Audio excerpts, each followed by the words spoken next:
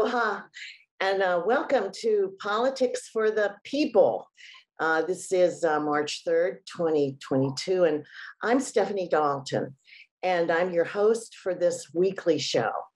Our topic today is the painful consequences of global politics, and particularly today for Ukraine, as it is relentlessly attacked by Russia. To discuss these politics and how they distribute pain and what that might mean and affect the international situation and us here at home, I welcome a panel of guests, including Jay Fidell and Tim Apicella and Karen Buzzard. Thank you all for participating. Well, let me begin, Jay, with you and ask you, whose policy internationally now is assigning pain? We could talk about what that might mean. Who's creating the pain as a result of their politics now, Jay? Can you comment on that? Well, it's geopolitics, and it's your friend Vladimir Putin. I have to say that I used to think he was, a day or two ago, I used to think he was out of his mind.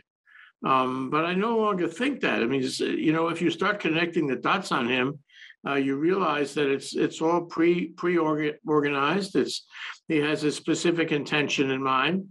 He's a monster, but that doesn't mean he's crazy, And what is instrumental on that for me is that a few days ago, he threatened nuclear war. He said, don't forget, Russia's a nuclear power. And that is before we saw that he was, devastating Ukraine, devastating it,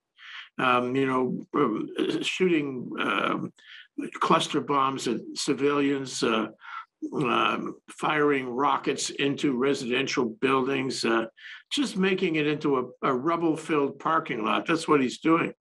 It's extraordinary. It's so mean. It's hard to believe. But at the time he said that Russia was a nuclear power, it hadn't been made clear. One could still think for a moment that he was attacking the Ukrainian military facilities. It all turns into a blur, but at some point we thought that, and then later we found that no, he was attacking civilians indiscriminately, or maybe I should say discriminately. He was leveling the country. So it was at this point, I believe, when all that was clear, that he made that crack about nuclear power, okay? So why would he have made that crack? Because he's crazy? No, it's because he felt that what he was about to do and just starting to do was going to offend the world, especially Western Europe, so much that they would think about and the US, about breaking their original, decision not to put boots on the ground. I think he was concerned that there would be boots on the ground. And they would be coming in to attack him, or rather counterattack him, inside of Ukraine. That's why he said, we are a nuclear power, to deflect and deter Western Europe from doing that, deflect and deter Biden from doing that. And indeed, as this is so horrendous that it is inevitable that you would think, hey, how do we save these people? Sanctions aren't really saving them. They're dying in the streets, in the subways, they're dying. They're dying from hunger and health, lack of clean water, and it will get worse. And that's what Putin wants. Remember Stalin in 1932, how he intentionally starved out the Ukrainians and then replaced them with Russians. And that's why there are so many Russians in Ukraine today, because Stalin killed a lot of Ukrainians by intentional starvation. Okay? So I think people remember that. And I think he's not crazy to threaten atomic war, because he fears that Western Europe is going to change its mind about boots on the ground. because he fears the US, as a moral matter, may ultimately change its mind about boots on the ground. If he continues what he's doing, it is an issue that is raised for all of us. Chilling comments, Jay. Thank you. Well, Tim, would you speak to the motivations of this tyrant or this autocrat? And indeed, if there is pain from political decisions and perhaps unavoidable pain, the kind of pain that's being distributed now on. You mean like death pain? You mean the pain of being killed? That pain, is that what you're talking about? All the pains you listed, Jay. All of that torment that's being visited on those people. I would have to say that death is the ultimate pain. Anybody disagree? Well, other stuff is really uncomfortable too. I mean, death is not. It's living through what you've suffered through and not dying. That's the ultimate pain. Your limbs are blown off and you're on a ventilator. Death would be welcomed. Yeah. So what does that tell you? Yeah. Talk to us about, Tim, talk about then where is the mind of this man, and given that the leaders have to make decisions that do a lot pain, but what's going on with him? Is there no? Well, I think it's obvious. About a month ago, we did a show on What Now America, and the title was "Make USSR Great Again, Invade Ukraine." And we had some fun with that title, but the title really was dead on. And Jay's right. He's not crazy. He's crazy like a fox. And he's ex-KGB. He wants the glory of the USSR back again. And Ukraine is the first step to do that, as was Germany taking Austria.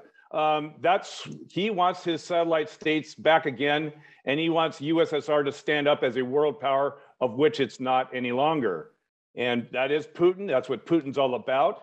He knows that the system under the Soviet system, the economic system, it wasn't sustainable. He knows that on one hand, but then again, he pines and longs for those days. So he's a man who's mixed with his emotions and what he wants for Russia. And that is his sole purpose. There might be, Jay suggested yesterday that there might be another hidden agenda there, and that is raw materials for computer chips. Jay said that the Ukraine is what is it, Jay? What material is that? Lithium. That Ukraine is the largest source of lithium, and we know that China's been cornering that market in Africa and around the world for years, and Putin realizes that petrodollars are going to come to an end sooner or later. So he needs to branch out and get another monopoly somewhere where he can have the world at his beck and call because he has the supply.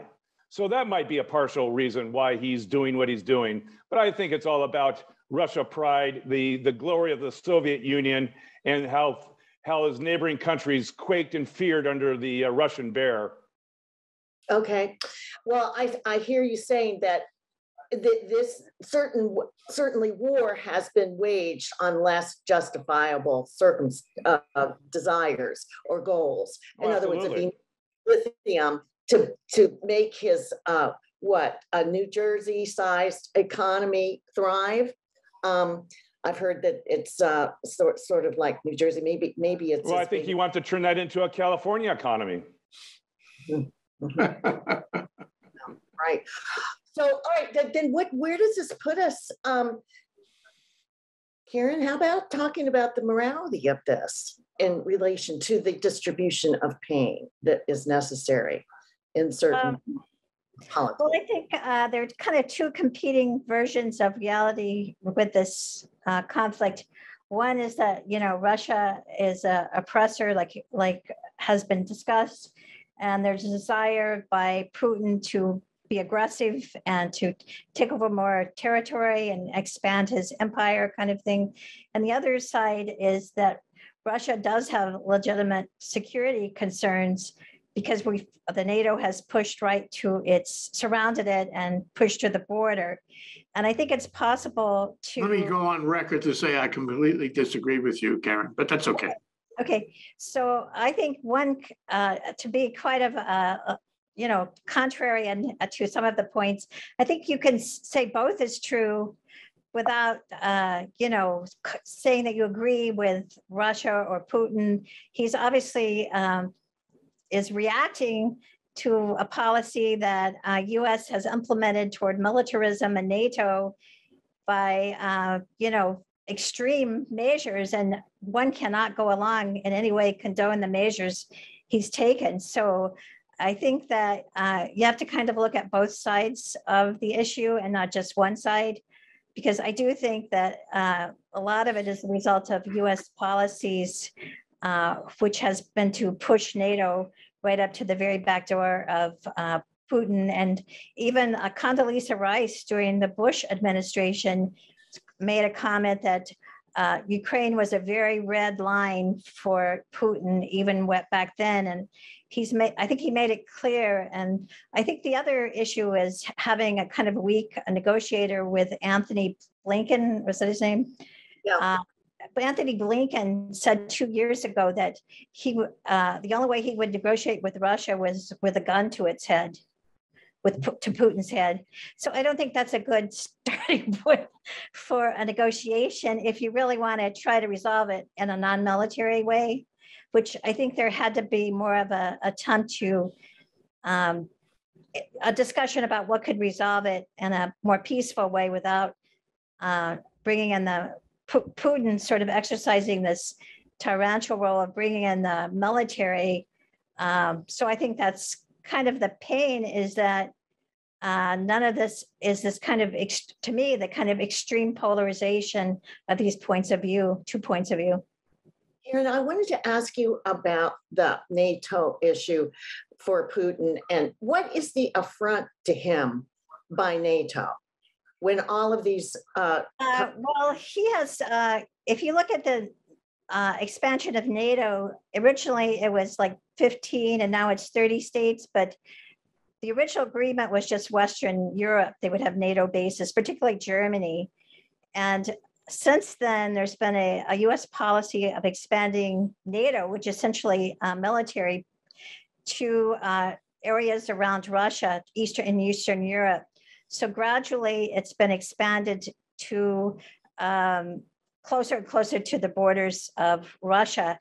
And there's been a lot of articles written, academic articles, I might add, that's warned the US that this was a dangerous policy it was following, that they shouldn't provoke Russia, that they didn't really need these NATO bases right next door to Russia, and that we had really no real interest in Ukraine per se. So why provoke it? What I think the negotiating point was, he wanted a commitment that Ukraine would remain neutral, not take a position toward the West or toward Russia either way, which Blinken was not able to negotiate because he wouldn't put it on the table. So I think there's kind of, in a time of war, there's a lot of polarization of opinion and also demonization of people. And so I think, to negotiate, you have to kind of remember that people have their reasons for what they're doing, and you have to look at both sides. So are you saying that Tony Blinken was not willing to give that option? It was never on the table. The US isn't going for that. That option has to be Ukraine's choice, whether they correct. Yeah, right. It had to be on the table. And, for whatever reason, he from what I've read about Tony Blinken, he's not a great negotiator. He did a very poor job with China negotiating. I think he's not a strong person to be leading negotiations. So that might have been an error in the US strategy as well. Okay, well now, Jay. I'd just like to jump in on that one. Yes. Maybe it's not a failure of negotiation. Maybe it's a strategy. Remember, the USSR collapsed trying to keep up with the United States as far as military spending, and they couldn't sustain it. And that's what led to the ultimate collapse of Russia, or USSR. I'm not saying this is a similar strategy, but there's more to it than what the eye seems to see here in this negotiation. All right, so So that has to I'm do, sorry. oh, Karen, do you want to respond? I just wanted to say, in other words, you're thinking maybe the strategy was to bring Russia down or to kind of collapse Russia by overspending. If not by military spending, certainly by world public opinion. Oh, could be. Okay, well, Jay, I feel like you might want an oar in on this discussion of the NATO issue. Do you have follow-up comments on that point? Well, as I said last show and this show, I disagree with Karen. Even if NATO has more people applying to it, and they apply, the boundaries haven't changed. Nobody's pushing a boundary here. It's just It was originally a Western European organization, and now they've pushed into Eastern Europe and they closer. haven't pushed anywhere. It's an agreement, is all it is. No boundary has changed. No aggression has taken place. I mean, there's a big difference between having an agreement for defense purposes and how about killing a country that's the largest country in Central Europe. I don't buy that at all, Karen. And I don't think the United States or Ukraine has ever taken any steps to change that eastern boundary. Furthermore, now that he mentioned that he's a nuclear power, we already knew that. We find in the newspaper that in fact he has twice as many nuclear bombs as we do. So who's the aggressor here?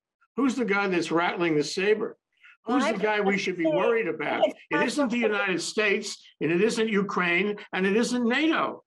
The Russians have this ridiculous dream to recreate the USSR. That's old news. The fact is that we are defensive. We are trying to keep the peace. We are not aggressive. We would not do anything like what he is doing in Ukraine, which is a travesty and a war crime. I don't put that as two positions to be considered. I mean, that's like Trump saying, let's negotiate that the election was stolen. One of those two positions is poppycock. And I think it's poppycock to say that NATO is a threat to Ukraine. He just wants more land, and he has no morality whatever, and he doesn't mind killing people. And that's a completely different affair than NATO or the U.S. or any country in Western Europe. Now, if you talk to the people in Western Europe, they will all agree with what I'm saying. Well, Poland is a member of NATO. Is that a good thing?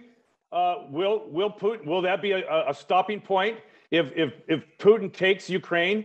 Won't that be a stopping point before Article 5 of the NATO Charter kicks in if Poland is entered? Yes. What's Article 5? That's aggression. It's like the Three Musketeers, one for all and all for one.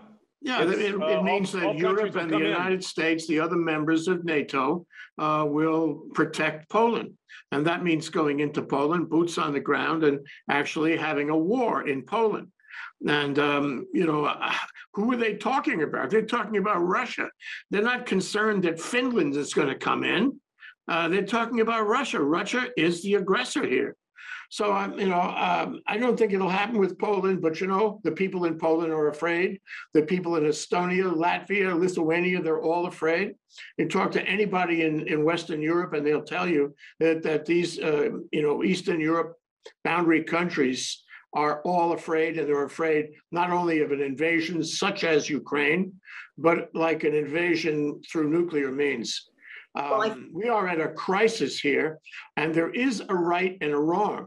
And what exactly could you negotiate? What do you want to do? Draw a line through Ukraine and give half of it away? Speaking on behalf of people who don't agree with that, what do you want to do? What are the possibilities? Make an agreement to say you'll never join NATO? That leaves Russia with the opportunity of taking you over any time and being, protected against any possibility of boots on the ground from NATO. Neither of those is a worthy possibility. And I think that Blinken is right. I think Blinken has taken a kindly attitude. He's open for discussion. But frankly, if I put all of us in the room there in that discussion, What are we supposed to negotiate? What were they supposed to negotiate in the meetings a couple of days ago in Belarus? What's to negotiate? Either you're going to crush my country or not. Well, Jay, I think that what you're addressing here is the answer to another question, which is Russia or Putin satiated by only taking Ukraine? Is that the end of his? Well, most of Europe does not believe it will stop at Ukraine. All right, Tim, what's your take on? Well, Karen was trying to get something, get her point across. So I defer to Karen in her comment. All right, Karen, could you comment? Okay, as I said, I think it's possible to both sides be true. Doesn't mean that I'm supporting Putin and his militarization and that it's great, go Putin or something like that. But I do think the US has its own blame in the situation, and you can't ignore that. What he was trying to negotiate was that the states around Russia would remain neutral and wouldn't have military. Yeah, but Karen, Putin changed his mind. He, at first he said, I just want to make sure Ukraine's neutral and it doesn't become a member of NATO. He's changed his tune. He now says, I want pre-1997 borders established or agreements established. So he wants those countries that have signed up with NATO since 1997, he wants that all reversed. That's crazy thinking. And don't forget, Ukraine gave up nuclear weapons. They had nuclear weapons and they gave up the nuclear weapons. They gave them all to Russia. Ukraine is like a peace nation. Ukraine had never attacked Russia. So I don't know what the problem is here. Let me go to another point that's an oblique, Karen, and that is this. We have a substantial number of people in this country who follow Trump. Nobody will deny. Whether that's more or less on a given day because of one, remarkable gaffe or another, fact is a lot of people support him. And his principal point on this is that Putin is clever. Let's support Putin. That he had a crowd shouting at the top of the lungs the other day, Putin, Putin, Putin. I say to myself, it's a really good thing I didn't have a meal before I saw that, because I would have lost it all over the kitchen floor. These are Americans who have been raised in the I shouldn't say civil war, in the Cold War, to understand we are in a nuclear contention with this country. And we survived for a long time on the basis of deterrence. Well, in many ways, Russia is ahead of us on nuclear weapons now. And they have numbered cities in Siberia where nuclear scientists are, developing other nuclear weapons and missiles. I mean, should we not be concerned about that? Should we not be concerned that Trump, sucks up to Putin and compliments him and believes he's right? I mean, that is, I don't know how to say this, but it's tantamount, as many things Trump has done, to what's the word I'm looking for? Wait, it'll come to me. It's the opposite of patriot. It's the opposite of patriotism. Right. It's treason. It's treason. We are now in a Cold War. Yes. I hope you got that. We are in a Cold War, and Trump is sucking up to Putin, telling everyone that Putin's right, and having them call out his name. As far as I'm concerned, it's treason. And it's recent. It's within this context. So we have a question that we can insert now. So Tim, I'll come back to you and I'll read the question, and you can give us some comments on that, and others too. The question is, given that you think Putin has waged this Ukraine war to recreate the glory days of the USSR, do you think that means that other non-historical USSR countries have nothing to fear? And if no, what do we in the US have to fear? Okay, great question.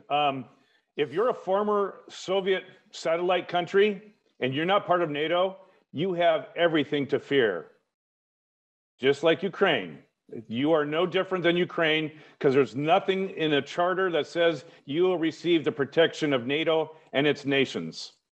As far as the United States, we are back. I agree with Jay. We are back in a Cold War. that means there's going to be aggression. And we already know that Putin tried to compromise our free and fair election in 2016 and to some extent 2020.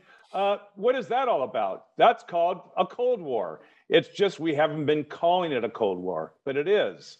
So great question. And yeah, those nations, they should be very concerned. And I'd be in a hurry to sign up with NATO, frankly. Karen, do you agree that in the US we have much to fear, even though we have these two big oceans and a big bunch of guns? So what do you respond to this question with? I guess my greatest fear is the report that came out on global warming and how, we're at a critical point and how this is distracting from our ability to work together, these different countries, to try to stop global warming, because I really feel that they should settle this diplomatically, move on, and not try to do it militarily, which is, the US is sort of known for. But what's the settlement, Karen? The settlement is we just agree that Ukraine will remain neutral, and I haven't seen to the other point, I haven't really seen the latest thing about pushing back to an earlier period, but I do know that Putin has been pushing back ever since we started NATOizing the Eastern Europe. So I haven't seen his recent comments, but I do think that it's not really worth it. I think our focus should be on, we say to them that, Ukraine will be neutral. There will be no war. They don't have to be killed. And then, basically we go back to really what we need to focus on is climate change. Well, Karen, does that mean that Russia pulls out of Ukraine to get to that? Yeah, I think so. Yeah, right. Neutral. If we agree to, it would be part of the agreement would be pulling out. Yeah, and there would be reparations. It's like one of those old movies where you run it in reverse. So all the pieces of the building that were blown up, actually return. The building is recreated. All the people who were killed come back to life. All the automobiles and the trucks and the facilities that were destroyed are, returned to their original condition. We have very little time left. So let's just do one round, one final comment, trying to get to some closure here. So Jay, why don't you just give us a brief statement and for a final comment here on this, a very muscular discussion. I'd say, Putin has crossed the Rubicon on this, and we know more about him than we did a few days ago. We can connect the dots on where he wanted to go for a long time, and where he is going, and where he will go. And having understood that, understanding that, it seems to me that it's not only Putin has crossed the Rubicon, Europe has crossed the Rubicon, and for that matter, the United States, whether it likes it or not, and whether the Trump followers like it or not.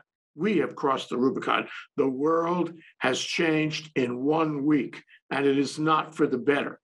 And I agree with Karen that this is sucking all the oxygen out of our most important story, our greatest existential threat. But the fact is that, and a lot of people will die because of climate change, arguably billions over time.